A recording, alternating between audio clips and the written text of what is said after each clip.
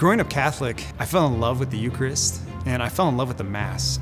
And in particular, I found that music, especially as a musician, allowed me to grow in my own love for God, my love for the Eucharist. Now as a music director, that's something that I desire to share.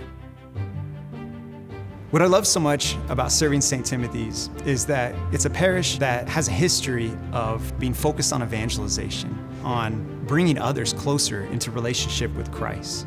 It was a parish that started Life Team.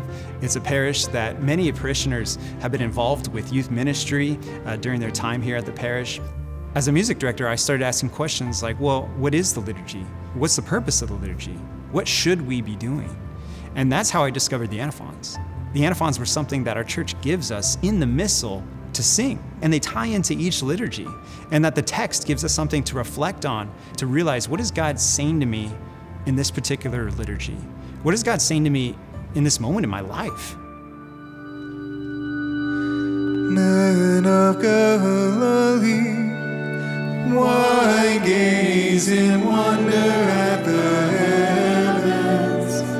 This Jesus, whom you saw ascending into heaven, will return as you saw him go.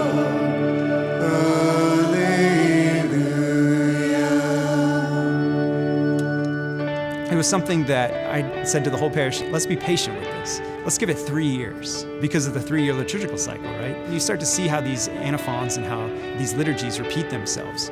And I think there's something to that rhythm of the yearly cycle and also to the 3-year cycle that is beautiful.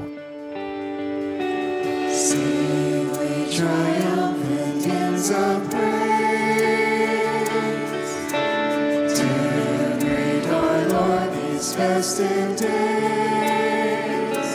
Hallelujah. I noticed that after 3 years, the parish start to learn the antiphons, to start being welcome to sing the antiphons. And I think there is something that our church desires in inviting us to sing as a congregation. In singing, we're able to open up our heart more. We're able to surrender ourselves more. And so beginning to see that in the congregation was so beautiful. The antiphons are a way that we've embraced as a community to celebrate the liturgy. And that's what I love about the resources that Source and Summit provides, is they give us the ability to sing the antiphons, the text that's in the missal, in a way that connects us to the way that it has been sung in our church's past. Because ultimately what the church calls us to is to sing the Mass itself, to sing the text that the church provides for us. The Mass itself is a song of Christ to the Father. And so for us to be able to sing, to be able to join in with that song, it allows us to be able to enter in and to participate with Christ's sacrifice to the Father. And that's what the whole purpose of the liturgy is. That's the whole purpose of the Mass.